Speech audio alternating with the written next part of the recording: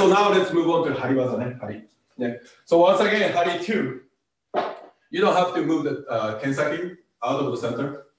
Yeah. So from here, then once again, this one starts around Isokuito 2.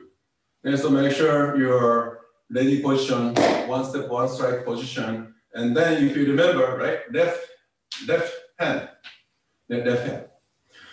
One way to do it is the left hand goes like this and going like this. Yeah. But if you do this, when you do this, then if the opponent comes, you could be a little bit vulnerable, right?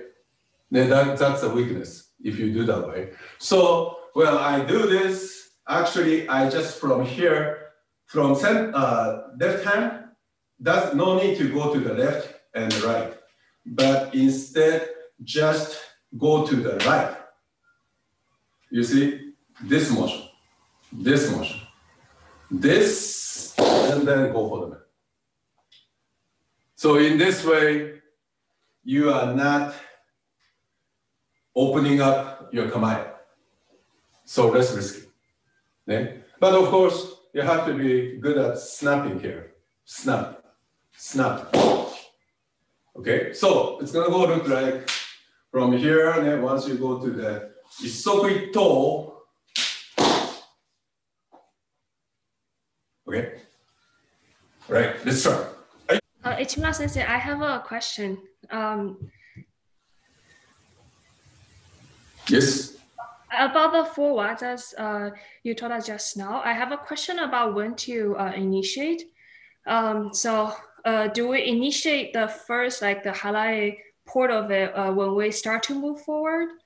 Or we do it and then we move forward? Because I think my question is centered on like how to make it less noticeable for the opponent, and also get myself more ready for it, because sometimes if I do the highlight first, I don't feel the push from the left. Yeah, so this one, you need to kind of practice by yourself, many times. Okay. Generally speaking, try to do the harai motion when, together with your body moving forward, right? So you don't want to do the harai first and then move forward. Then you want to make them start together, okay? However, if you think more deeply, or if you practice by yourself a couple of times, because the harai motion is different. Yeah. It is going to affect. Yeah. Your body motion. For example, osae is the easiest to do with moving forward, right? Then because you can really go like. So this motion, when you do this osae and this, that's not gonna disturb you from moving forward so much. That's how I feel. Yeah. When you do the haraimen, relatively speaking, once you are here, like you start, the same thing. I don't think it's gonna disturb. It's gonna prevent you from moving forward so much. Make sense? Yes. Harai. Hari ne. Little bit different. Ne? Hari, because you're moving this way. Yeah. So it's a little bit difficult to connect this motion and moving forward. So maybe if you practice by yourself, the timing is a little bit different.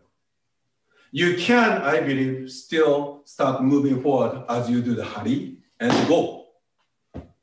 But the timing could be a little bit different. So one thing I want to say is, anyway, just practice. First, you should try to just do the harai and then go. That's okay. Because if you are doing harai motion, something different. Then if you're wasting your motion, for example, like you're using this one as a pivot and like going like this and going like this, but quick. Okay, you need to first be able to move it most efficient motion, right? And then so practice that slowly, like 1, 2. That's okay at the beginning. Then once you get it, in this case, if you can fix your right hand on the center, when you try to increase the speed, then try which timing works best for you.